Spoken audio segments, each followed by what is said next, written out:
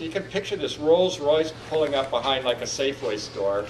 These 3 or 4 teenage girls in cut-off shorts getting out, getting into the trash bin and filling up the trunk of the Rolls Royce with damaged produce. But he loved it, and because it was a wonderful way to feed a lot of people for no money. And interestingly enough, he was inspired to write a song about it. So Charlie, I know you were impatient, and this is... Oh, garbage dump, oh, garbage dump, why you called a garbage dump? Oh, garbage dump, oh, garbage dump, why? It goes on a long time. I don't need to play anymore. Already did. Pardon me? Already did go on. It went on too long. But anyway, let's talk about his techniques of control. There's some absurdity in this, but the fact was he was manipulating and controlling and doing great damage to children. Margaret Singer was my mentor. I know Jeannie, you'd met her, I'm sure. In any case, she'd written kind of the definitive books on cults, but she really narrowed it down to this: keep the people unaware of what's going on and the changes taking place. These were teenagers, damaged children. They did not know that Manson had a secret agenda, which was actually to take over the United States, create a sense of powerlessness, covert fear, and dependency. He was very brutal to these children. They were isolated, for one thing. They lived in a school bus until their family got too big, and then he found this horse ranch out on the outskirts of Los Angeles called the Spawn Ranch, where some low-grade westerns were filmed in the 40s and 50s, and they rented out horses on weekends to people from LA who wanted to get out in the country. So he went up to George Spawn, who was pretty much blind, and said, "Can we live out here on the ranch? And we'll help out, and you don't have to pay us." And he initially said no, and then he said, "Well, you know, I'll give you one of the girls to live with while I'm doing it." And so he said, "Yeah, sure, okay." George was like 80 years old, so Squeaky Fromm became essentially his caretaker. And they were totally cut off. He didn't allow them to use George Spawn's telephone. They didn't get a newspaper. He controlled radio and television religiously. I mean, that's a bad term. He controlled it brutally, essentially. And they were afraid of it because he was brutal. And he wanted to break them down even further. And remember, the vast majority of the Manson family were high school or middle school age. And so the way meals went at the Manson family was the men ate first, then the children, then the dogs, then the women. And they were really cut off, and to kind of break down their identity even further, they weren't allowed to own anything, not even a toothbrush. All the toothbrushes were communal. You just grabbed whichever one was handy. Yes? I'm just curious, who were the men? Was it just Manson and the property owner, or were there other women? Oh, I thank you for that. He always had more women than men. He was, on top of being a racist, he was a misogynist as well. He had a few men with him. Tex Watson was one. He had a few. We're going to actually see a clip of one of Paul Watkins was really a second-hand man, and Paul Watkins was very fortunate because he was able to get out of the Manson family in a particularly novel way. And the children, who were they? When I say the children, I'm talking, actually they did have, there were children born to the Manson family. They were born at home delivery, not a big believer in hospitals. But when somebody joined the Manson family, their driver's license was also confiscated. So he really had pretty good control of them. Suppressed much of the person's old behavior and attitudes, instill new behaviors and attitudes, put forth a closed system of logic, and allow no real input or criticism. So if you said to Charlie, you know, it's a nice fantasy that you're going to be the fifth Beatle, but you know, it's unlikely. If you were somebody was foolish enough to say that, he would just punch them. He was very good with a machete, and one of his favorite things was to have one of the girls, I call them girls because we always think of the Manson girls, they're young women, stand up against hay bales, and he would throw the machete to see how close he could get to them. And he'd control the person's time and physical environment. They were isolated, they didn't have access to public transportation or cars, they didn't have a driver's license, they didn't have any money, and they were constantly preached to by Manson. And the other aspect of it, and he was kind of a pioneer in this, I'll give him his due, he realized that two ways he could control his people were through LSD and marijuana.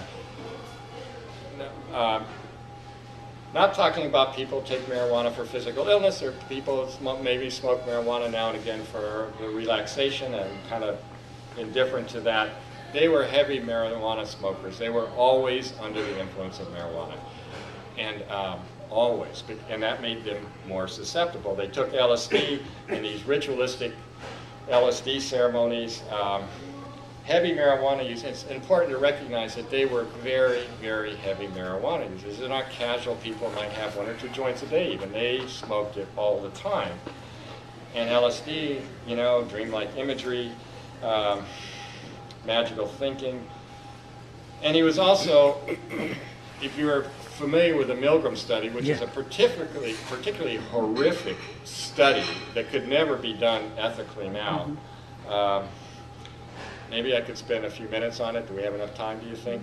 I think maybe Move along. probably everybody's familiar with Oh, okay, good. That's prison. right. I'm speaking to a skeptical crowd. I don't have to explain what the Milgram study is. Prison one. And isolation, very big thing. This is before the family got too big. They were still living on the bus. You can see Susan Atkins in the background. She died of brain cancer, I don't know, 4 or 5 years ago, still incarcerated. And there's the Spawn Movie Ranch where they live. And I want to talk about their LSD rituals because it's pretty interesting. Remember, they're heavily influenced by constant marijuana smoking. They would do these rituals. They had an empty building at the Spawn Movie Ranch. They would all take LSD except Manson. As near as can be determined, he took it one time, and it was a very bad experience for him, but he recognized its power.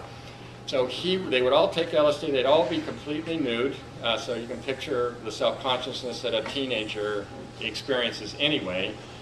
And they're on LSD. He sits in the middle, and he plays music for them, and he lectures them, and he preaches to them. And then the culmination, not quite the culmination, but after this had been going on for a couple of hours, they all got up and they sang and they followed Manson outside. He already had a cross there and with a hole dug, and they would tie Charles Manson on the cross, and then they would put him cross in the hole, and then they would all sing songs to Charles Manson while he's up on the cross. And you got to think about it, Charles Manson, man's son, because he was saying the fact that he was God. And then they would go back in and they would have an orgy. But what he was particularly adept at is if somebody was heterosexual, he would make sure they had homosexual sex, and vice versa. And it was the whole thing was to totally confuse them when they're in this state of LSD, marijuana intoxication. One of his new followers, he found out something really interesting. One of his new followers said, hey, my aunt has a ranch in Death Valley. Nobody's living there. So that's perfect because that's where the bottomless pit is. And as the race riot's getting closer and closer, you best be ready. And so what they started doing is they started stealing dune buggies. And because they were going to need the dune buggies when they got to the desert. And Volkswagens. And he befriended a biker group. I think they were called Satan's Slaves, I believe. And they were mechanics. They were good mechanics. And they were also drug dealers. And he said, look, help me cut these Volkswagens down. Help me do this. And you can hang out and have sex with any of the girls you want. And so it's a pretty good deal for the bikers. So they had all of these, and they were shipping them up to... It would not surprise me if there's still 1 or 2 stashed up there somewhere, because they had a lot of them. Here's Paul Watkins talking about. Watkins was Charles Manson's right-hand man, and he was fortunate because while Manson was gone and he was living up, the family was up in the desert, he met somebody who was able to convince him to leave the Manson family, and he did. I mean, ironically, the man was a Scientologist, but even still, and Watkins did not. They have a purpose. Pardon me? They have a purpose. Scientology's done something right. There's one. There's one thing. But in any case, this is Watkins. This was filmed during the trial. This was 1970. This was Charlie's trip. He bred fear in people. Always talking about anything that you might be afraid of, if it's some sort of sex or if it's some sort of physical harm or some sort of thought. Whatever he could find that you would fear, he would play on in order to mold the hippie movement into his music would take all the young love and program them to go somewhere else, to go out into the desert. They would make a huge tribe out there of 144,000. Then we would steal dune buggies by the hundreds and mount machine guns on top of the dune buggies, and the girls would drive the dune buggies while the guys shot the machine guns. We'd swoop down on the towns and kill everyone that wasn't beautiful. Wow, quite a method, eh? So again, I just want to mention again his methods of control, isolation, physical and emotional abuse. Think of the women having to eat after the dogs. That's pretty horrific. Try to destroy any sense of self-esteem, totally cut them off from their families who were perceived as the enemy, sexual degradation, poverty, heavy drug use. But things are getting out of control for Manson because John Lennon and Paul McCartney still haven't called him. He's done all of Terry Melcher, had done a big favor for Manson because he'd given him almost unlimited studio time, which is a pretty, if you want to record music and go into a professional studio, it costs you a lot of money. Manson didn't have to do that. Melcher set him up. So in the very unlikely event that anybody here is curious to hear any more Manson music, there's tons of it on YouTube. Okay. So a lot of things are going on. Now Melcher and Dennis Wilson don't want anything to do with Manson because they liked it when he was peace and love and they could have sex with the girls, but now he's talking violence and race wars and racism and death, and things are getting kind of bad. Then he worked out this deal when I talked about, God, now I totally blanked out on his name. He was the first murder victim. He was a doctoral student. Was it at UCLA or US or University of Southern California? I forgot. And he was a musician, and he was also an amateur chemist who would make mescaline. And so he sold Manson a bunch of mescaline, which Manson then sold to the bikers. The bikers came back and they wanted their money back because they said the mescaline wasn't any good. And so they showed up at the guy's house, and he thought the Manson family were his friends. They often spent the night at his place in Topanga Canyon. It still exists, but as you can see, at the time it was just a tiny little two-story hippie house. Now, of course, it's probably owned by a movie star. But they wanted their money back, and he said, "I don't have the money." And his name was Gary Hinman. Thank you, I blanked out. So they tied Gary Hinman up, and they tortured him for 2 days. And ultimately, Manson used his machete to cut off Gary Hinman's ear. Then he felt a little remorse, so he sewed the ear back on with dental floss. And when Hinman insisted that I don't have any money, he told Bobby Bouzalil to kill him, and he did.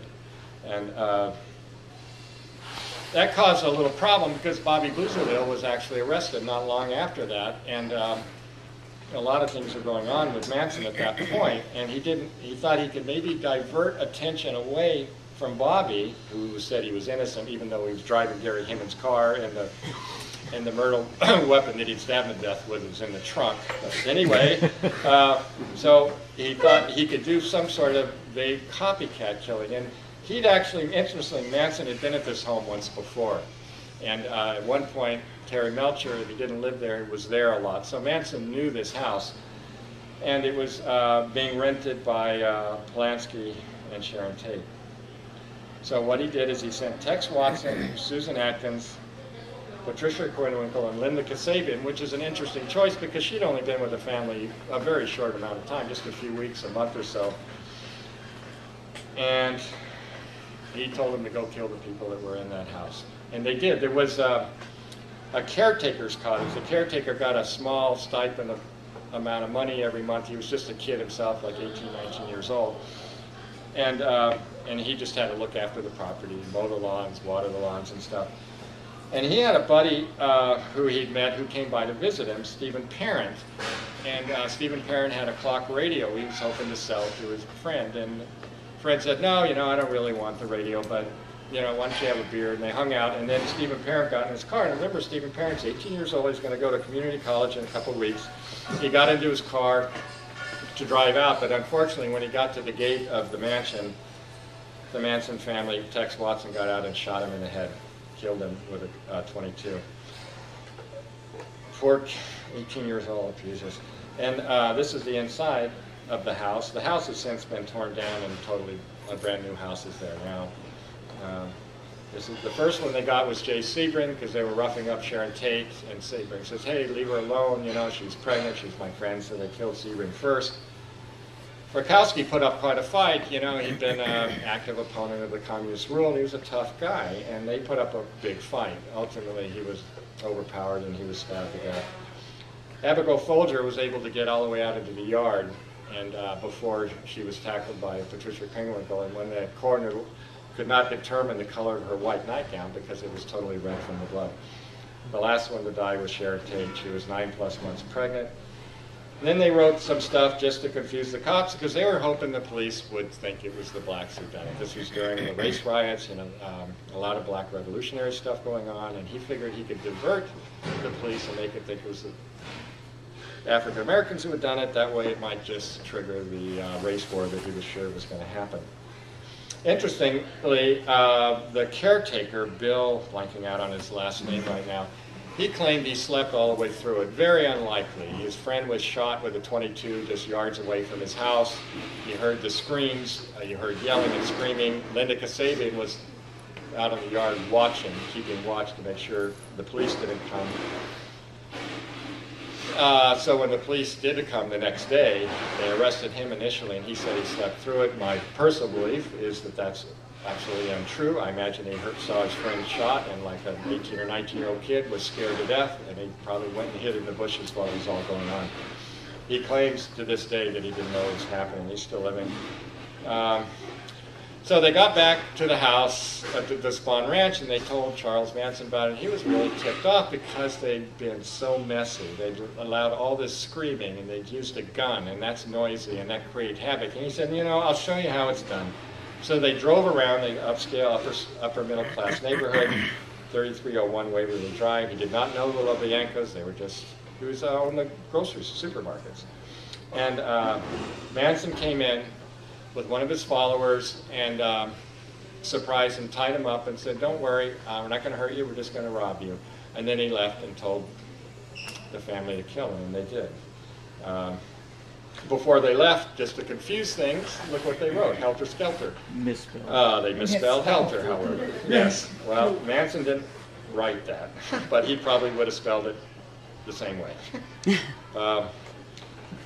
Then they were back at the Spahn Ranch. They were still getting ready for Helter Skelter. They were still stockpiling weapons, lots of dune buggies, lots of stolen vehicles. That's what they did. But there've been a lot of reports about this hippie group out at the Spahn Ranch who were stealing cars and stockpiling weapons. Somebody tipped the cops off, so they got a search warrant and to bust them, and they decided the best thing they could do is show up real late at night when everybody's sleeping, which they did, and they found guns and they found stolen cars. The problem was they got there so late at night, it was after midnight, a new day, and the search warrant was only good for one day. So figuratively speaking, Manson family dodged a bullet there. They did confiscate the door, however. The door says it all. This was a door from the Spahn Ranch. This is stuff from the White Album, for those of you who are Beatles people as opposed to Stones people, Helter Skelter. This is a door from the Spahn Ranch. There were other ranch hands at Spahn Ranch too, and Shorty Shea was one of them. They didn't like Shorty Shea for a couple reasons. One, he was married to an African American woman, and Manson was a racist, so that automatically made him suspect. Also, Shorty Shea did not like the Manson family, and he'd been pressuring George Spahn to kick the Manson family off the ranch. They also suspected that perhaps Shorty Shea had tipped the cops off about the stolen cars and the vehicles. So we had two of his followers, Bruce Davis and Steve Grogan, kill Shorty Shea. Bruce Davis was granted parole, but it's being appealed now. He's still in prison. Steve Grogan, who was very young, I think he was 17, could be wrong a year or so, but I believe he was about 17, 18 years old. He actually paroled from Vacaville prison in the early 1980s. I made an attempt to track him down. I'm not to talk to him. I'm just curious to know what happened to him. And the last I could find any report of him was that he was working as a house painter in Bakersfield, but that's probably 25 years ago. What helter-skelter's coming. Some bad stuff is on its way. On your TV, you would have brought up watching Gunsmoke, Have Gun Will Travel, FBI, Combat. Combat was my favorite show. I never missed Combat. I always watched Combat because the guy that was the lead in Combat was doing it for some kind of cause, which they never told us. And I'd wake up every morning, early in the morning before anybody was up, and I'd turn on the cartoons. And I'd watch 40 or 50 or 60 minutes of people shooting people. They'd make it exciting, they'd be on stagecoaches or with whips or whatever, snidely whiplash, and they'd make them, characters that would catch the kids' attention. And this guy you were looking to for, entertainment or whatever you want to call it, was killing all through the show. Every show we ever watched was all killing, all those old-time gangster movies where, it was all exciting. They were in the cars with the low hats on, and they were cruising, and they were shooting out the windows, or, it was all exciting. And we are what you made us. Exactly. So what's the big deal? 5 or 6 people get killed, and you all freak out and put it on us, and we're just reflecting you back at yourself. Well, interesting stuff. The woman on the left doing the talking did 10 years in prison for extortion. The woman on the right, of course, as we know, tried to assassinate President Ford. But that was filmed in 1970 during the trials. So October 10th, 1969, they were out in the desert. They were out at the ranch owned by the aunt of one of his young followers. And there had been a lot of reports to the forest rangers, to the sheriff's department, that there are these hippies out there who are destroying, heavy-duty equipment. So if they saw any kind of like a bulldozer or anything, they would trash it. They would set it on fire. So there was a combined effort of a couple of different various law enforcement agencies, and they did a major bust of the ranch where the Manson family was staying. It was October 10th, 1969, and they arrested really almost all of the key players. Manson, who was a very small man, it's interesting, I read when I was researching this, one of his followers has a website. It said, how dare they say Charlie was a small man? He was tall. He was not tall. I mean, he was like 5'2". Anyway, he was hiding in a little cabinet underneath this bathroom sink, I believe, when they found him. Well, something very similar. And what's the problem for Charlie was they were supposed to keep things secret, but he told his followers that what they were doing was all right. They were doing this for the betterment of mankind, betterment of the white race. And the Manson family were transferred to Los Angeles County. Susan Atkins was very proud of everything she'd done, and she told her roommate or cellmate about it. The cellmate, of course, informed the authorities. And that was it for the Manson family. They were never going to get out after that. I feel compelled to explain that they were children. I keep emphasizing that they were children. Leslie Van Houten, incidentally, did not kill anybody. I mean, she walked around in the LaBianca house in a totally dissociative state. They were all leaving, and Tex Watson said, you can't leave without doing something. We're all culpable. So she went back and stabbed a dead body with a fork.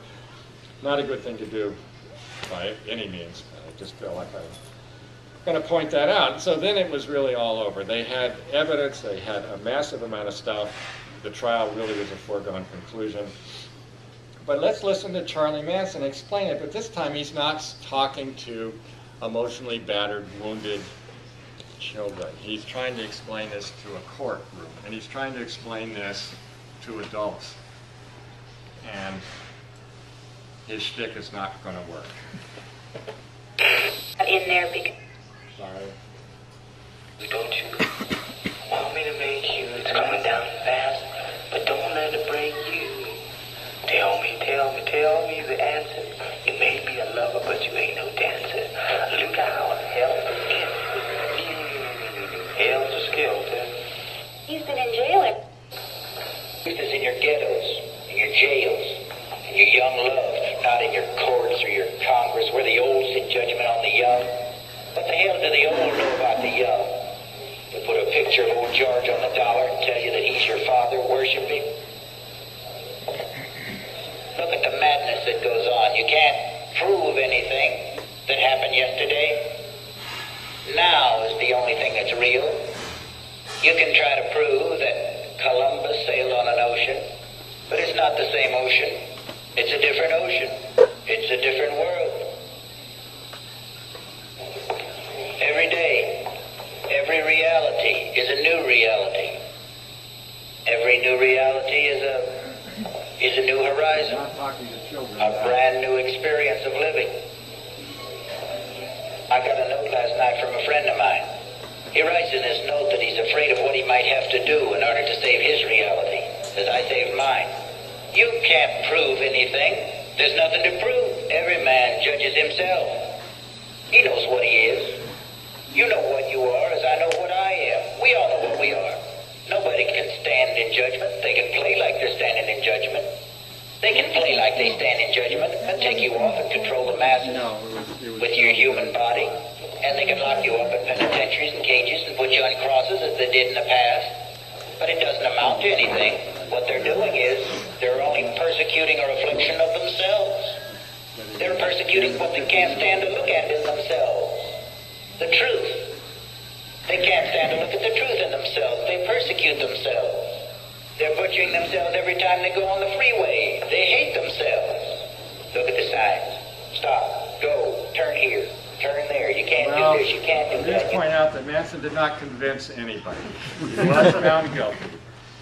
And I wanted to end it, because I keep emphasizing this, because when I worked at San Quentin as a psychologist for a long time, and I taught it at the doctoral level in forensic psychology courses, and people have this image of this evil cabal, the Manson family, and certainly bad, horrible things were done by the Manson family under his influence. I'm not at all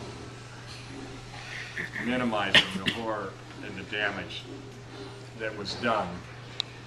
It's important to remember they were children. And so I thought when I was putting this together, I would find a photograph of the Manson family. And but most of the photographs I found were they reminded me of the boys who went bad in Lord of the Flies or something. They didn't really capture the fact that these were kids. I mean, I was playing Little League, as I say, and I was an altar boy when Diane Lake joined the Manson family. And so I found this photograph, which was taken in a kind of a creek behind Spahn Ranch.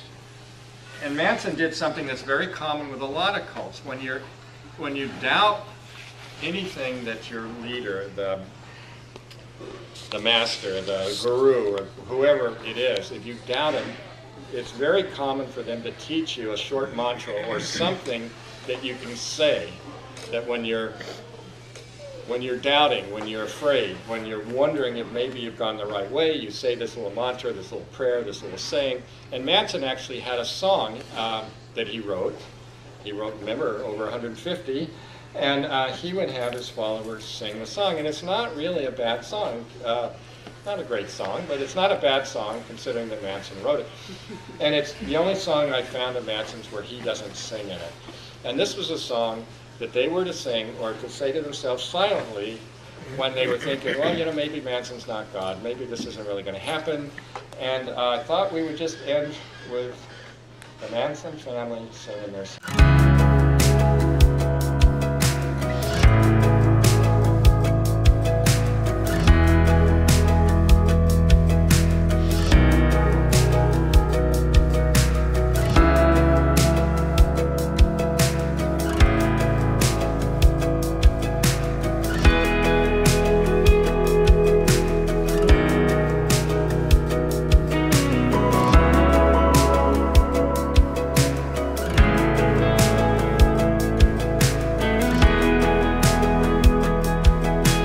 Thank you very much, ladies and gentlemen.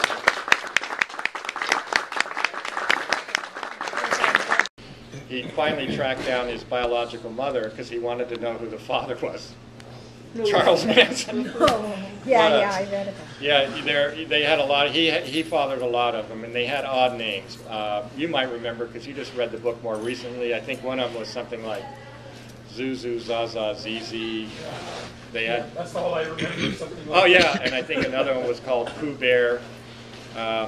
There's, Yes, there's some Manson progeny out there. It's very statistically improbable, but possible that there's somebody in this audience who's Charles Manson's biological child. Wow. I'm Irish. I am too. So am I. Not me. No, no. We'd be looking for somebody, well, you would fit the criteria, somebody between like 45 and 47. So there we go.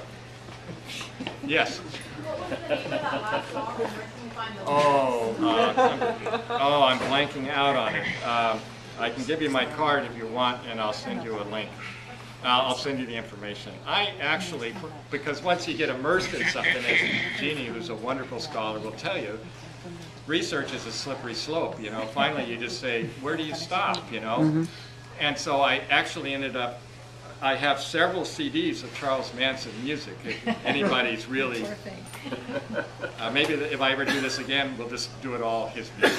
Let his music speak for him. Yes? I always wondered, just what's the difference between a sociopath and a psychopath? Well, there's...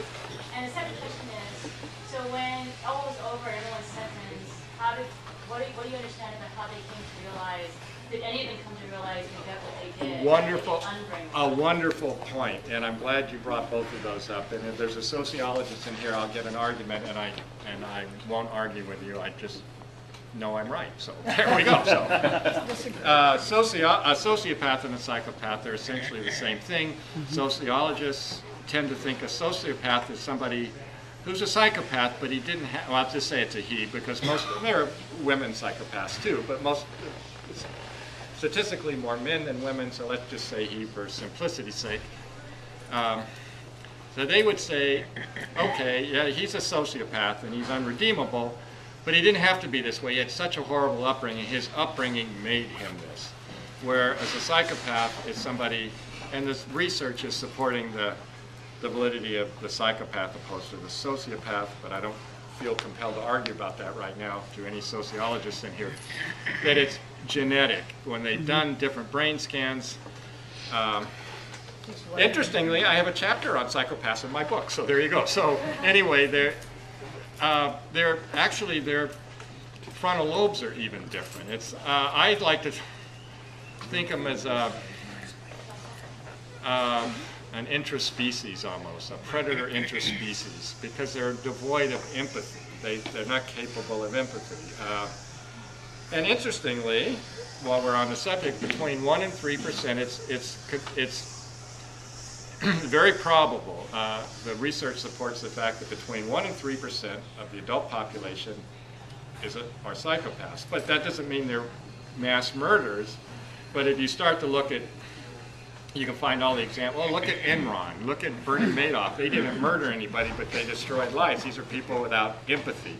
There are certain kind of professions where they do very well. So they're all out there. So it's surgery. Surgery. I've read that 15% of surgeons are apparently. Well, well, I would say the surgeons I've met have been devoid of a whole lot of empathy. I don't know.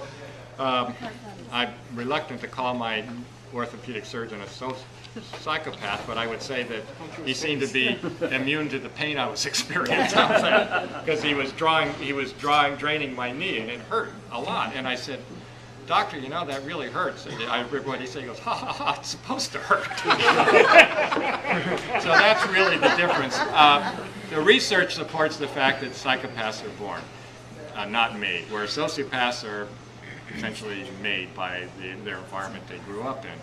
So how did, just a second part, because that was interesting. Oh, right. Well, I didn't say that. Did any of them realize what they were? Yes, thank you. And I actually meant to say that, and I got sidetracked, and because there's so much. A lot of them did. A couple of them stayed hardcore. Squeaky Fromm and Susan. I'm so Atkins. Sorry, not Atkins, Oh. but that was a good guess. I want to give you credit. But because Susan Atkins was convicted, but there were two out there, and they were called Red and Blue, and they tried to keep the Manson family alive. They moved to Stockton, but I just talked about them briefly, and then they moved to Sacramento. But you know, times change, and they were still trying to recruit, because they were saying Manson's the Messiah, he's innocent. And they were trying to recruit people for Manson's family into the mid-70s, but That was old stuff. Hippiedom was dying. Nobody cared. Manson was a murderer. And he wasn't there to influence them personally. So you had these two women who were attracted by American standards trying to recruit. So really, Squeaky Fromm's reason for trying to shoot President Ford was to attract attention from Manson, who was an innocent man being persecuted by the justice system in her mind. The other one, whose name I'm just blanking out on, she did extort. She was extorting, sending threatening letters to, like, heads of corporations. Here's something interesting about Manson, is he started an environmental movement. ATWA, air, trees, water, air. So if you're really curious, if you type ATWA on Google, you'll probably get an ATWA website, because Manson has followers even now. They're people who never knew him, but they're attracted to the mystique. I worked at Napa State Hospital. One of our patients who's acutely psychotic is one of them, but he's not going to be getting out anytime soon. But for most of them, your question was a good question, and I meant to talk about it, is most of them dispersed. They were like leaves in the wind.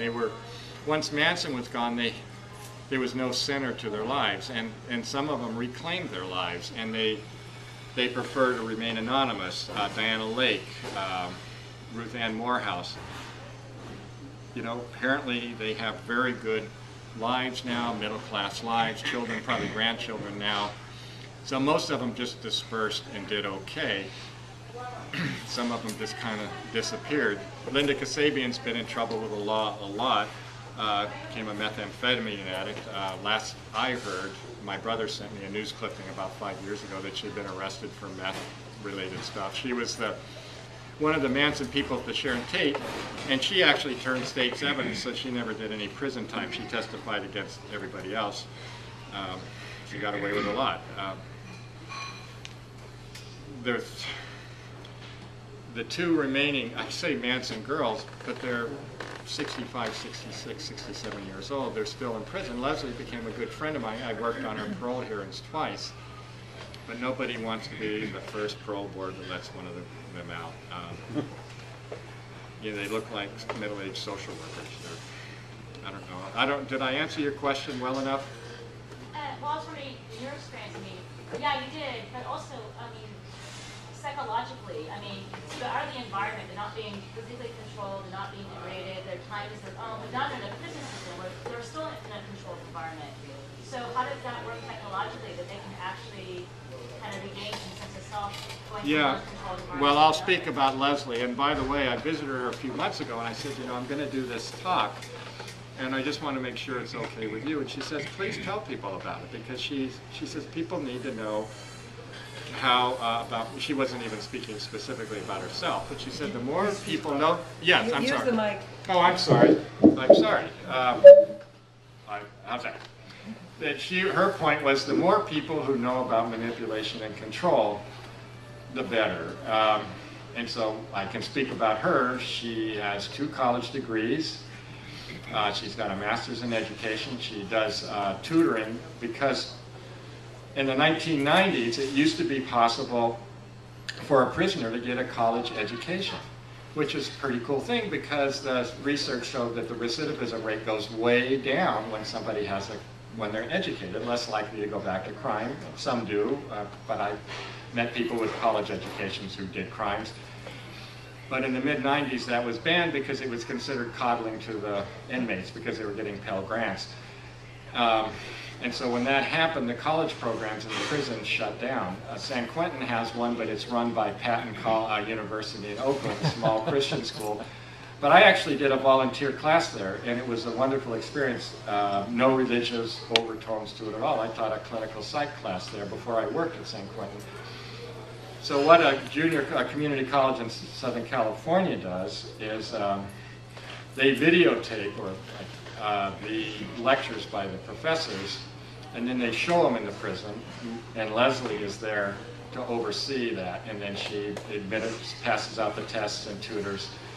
So they find ways to be useful. Bobby Bouzalil, who killed Gary Hinman, he's married, he has a website. He was a very talented musician. He was very much part of the San Francisco hippie movement. So he has a web page that his wife maintains. You can buy his CDs there. He's in prison. He's in prison. You have to order them from his wife, not from him. Tex Watson became a born-again Christian, as did Susan Atkins, and they both wrote books about their conversion. Watson has a whole bunch of children he had when conjugal visits were permitted for lifers. That's cut off now. Patricia Krenwinkel is in her late 60s and looks like she's 80. Susan Atkins died of a brain tumor a few years ago. That's probably all. And Charlie Manson's in prison forever. He will never get out. It's a safe bet, and he knows that. And I don't think he even cares, frankly. He doesn't seem regretful when I see him. No, he denies essentially. He says, "Hey, I didn't kill anybody. They're free spirits. They can do what they want. Why would you hold me responsible for what somebody else did?" Essentially, that's his message.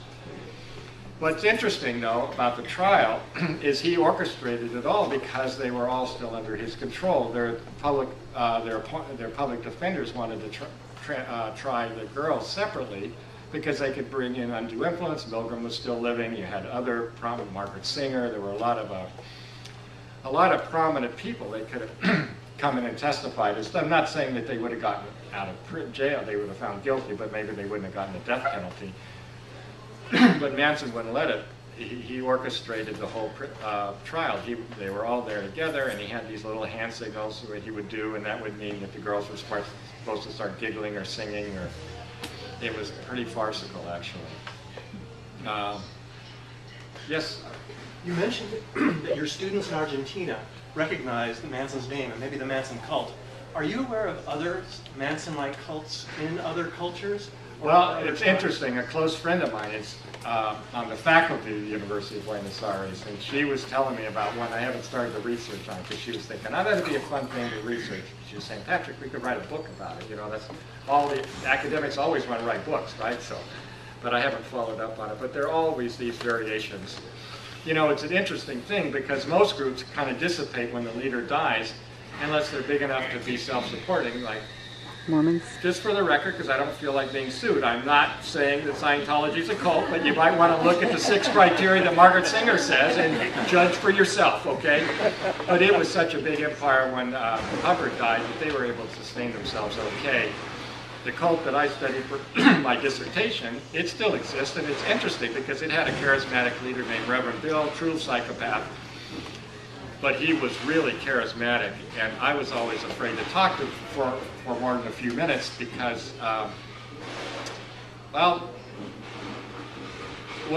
he made me uncomfortable, for one thing, and I was always afraid he would figure out what I was doing. I didn't lie to get in, but they misinterpreted my reasons that I gave them. I had to sign a statement, and I did not lie to them. But perhaps... No, I didn't lie to them. They just misunderstood what I said. The sins of omission. A sin of omission. And it's interesting really quickly, when Reverend Bill died, because it wasn't a big group, about 80 people, I thought that they would fold because it really wasn't big enough to sustain itself. And he had 2 wives. One he married 30 or 40 years ago. She was an enforcer.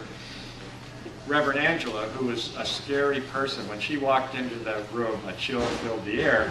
Then he married a very young woman, too. She was Reverend Debbie. So I figured it'd be interesting to follow them because it'd be a turf battle between the two, but they were wise enough to know they had a good thing going, so they share the power, and that group's still going.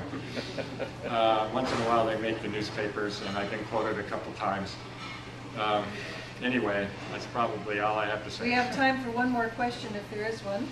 I fear that I didn't answer your question adequately. Did I? Well, just wondering, well, yeah, I wanted to look at more because I think there's kind of like, I had a professional therapist who was kind of saying, the people who have the worst time, like, we all have bad relationships. We feel like we've been kind of brainwashed and turned against ourselves. It's traumatic. He said, people who have the most psychological trauma are people who have really manipulative therapists or cult leaders. Well, they're so sophisticated. I don't That could happen. There was a cult, a very popular cult in the early 70s that was run by 2 psychology professors. I think they were at UCLA. And that can happen. Here's an interesting stuff. I'm a psychologist. Go on the Board of Psychology website and it'll list everybody who's had their license revoked or suspended. And the reasons, the overwhelming majority is sexual impropriety. So you get... Do you find it difficult to work with people who are trying to come to terms, like trying to unbrainwash themselves or be interested in? No, well, people, we have great amount of resilience, and the reason I couldn't be more elaborative about the ones who survived is because they don't want people to interview them. They've got different names, they've settled, they have lives. This was a horrible thing that happened to them when they were children, and they don't want to be associated with it at all anymore. So, we really can't track. Only the most notorious ones can you track down. Even Steve Grogan, a house painter in Bakersfield in the mid-'80s, and then he's disappeared. He probably changed his name. I don't blame him. He doesn't want to be associated with Manson. Yeah, okay. Well, let us thank Dr.